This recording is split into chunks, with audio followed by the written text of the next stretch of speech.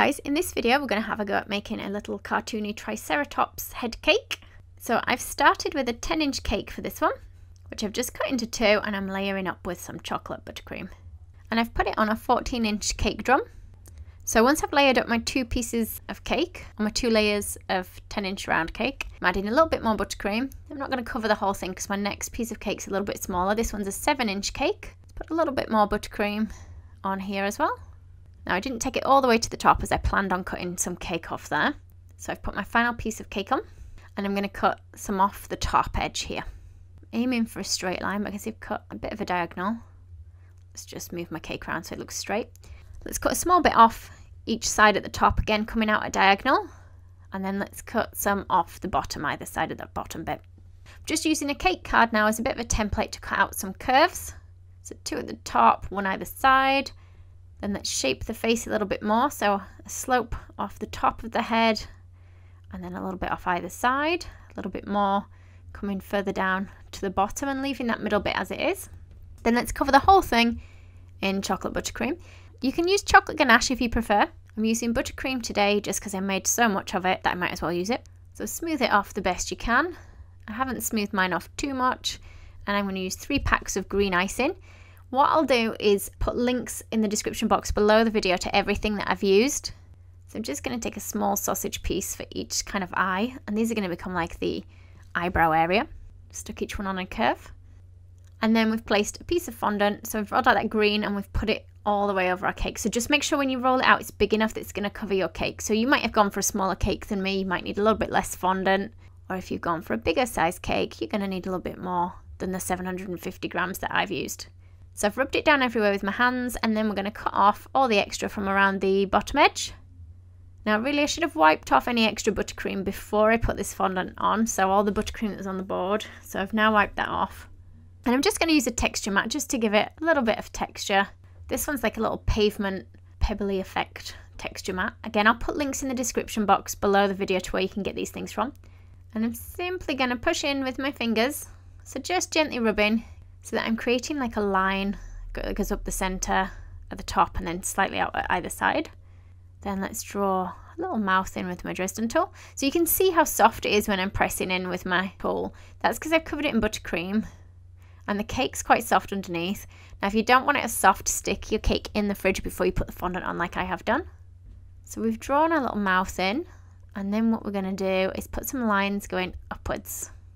Again, just really giving it a bit of texture. And I'm going to mark where I want my eyes to sit, so I'm just using the handle of my rolling pin. This is usually when I see that I've put them in uneven. So I'm going to get them in as even as I can. Let's just go over that a bit more with my impression mat. I'm avoiding sort of the nose area because I want to keep that quite plain. And I've just mixed like a really pale yellow colour. It's just fondant that we're using again here. And if you don't like a lot of fondant, these bits you can just pick off, you don't have to eat them. So we've cut this piece into two, so it had kind of a point on either end. We've cut it in half, and we're going to use either half or both halves. We're going to use both halves for the little horns. I'm just resting them on in place at the moment, but you can stick them on with a little bit of water.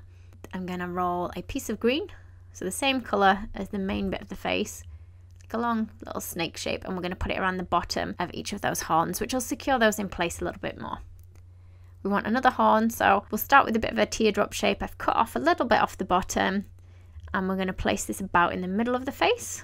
So this one kind of sits on its nose. Again, like we did with the other ones, roll a strip or a sausage shape of the green, and we'll just wrap it around the bottom. Just using the more rounded end of my Dresden tool now, and we're going to poke in some little nostrils. And I've got 2 balls of white fondant I've kind of squished down slightly for the eyes. Now you can use a circle cutter if you prefer. I wanted to keep them quite rounded and dome-like, so that's why I pressed them with my fingers rather than sort of rolling them out with a rolling pin and then using a cutter.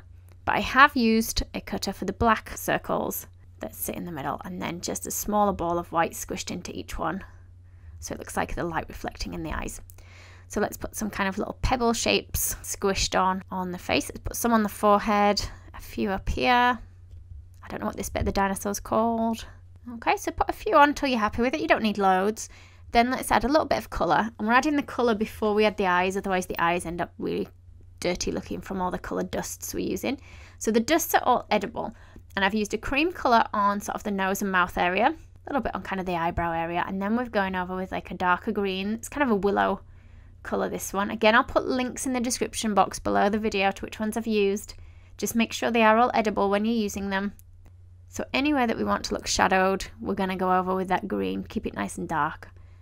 Now we can place those eyes in there. And I'll try and get them even. Oh, it's a little bit bug-eyed. And then let's just darken the mouth. Now this is where usually I add more colour and wish that I hadn't. But it's on. The colour's on there now, so he's got a darker mouth. And then I might darken just above the eyes. Again, I probably went a little bit too heavy with the black here. I've just pressed in a little bit below the mouth, just to give it a bit more shape. And then a little bit like the horns we made earlier, we're going to mix some more, but it's more kind of semicircle that we start with, and then we press them into shape on the actual cake itself.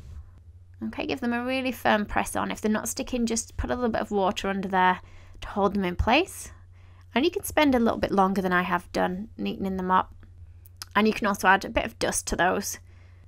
Give them a bit of shading. I've got a teddy bear brown colour fondant that we're going to use just to cover our board.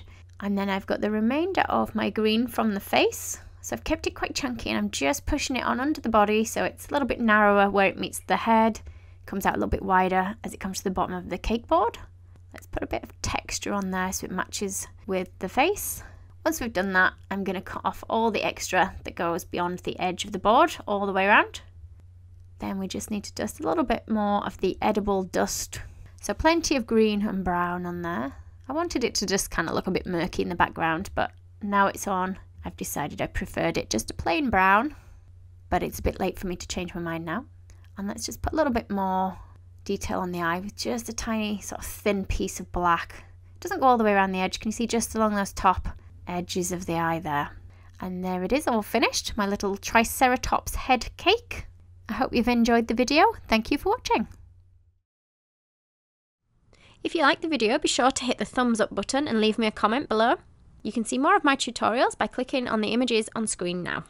If you haven't already, make sure you click the subscribe button to stay up to date with my future tutorials.